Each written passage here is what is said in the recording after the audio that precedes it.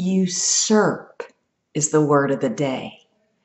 To take power or importance by force or maybe illegally. Usurp.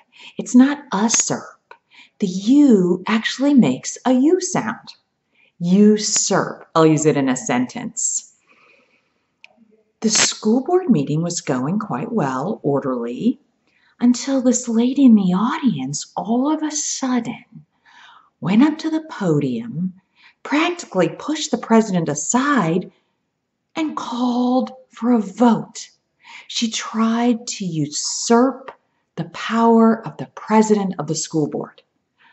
Luckily, the president of the school board said, "No can do. I'm in charge here, and we will have an orderly vote." Usurp is the word of the day. I'm Lily Dubuque. Thank you so much for watching. Don't forget to subscribe because I'll have another interesting word tomorrow.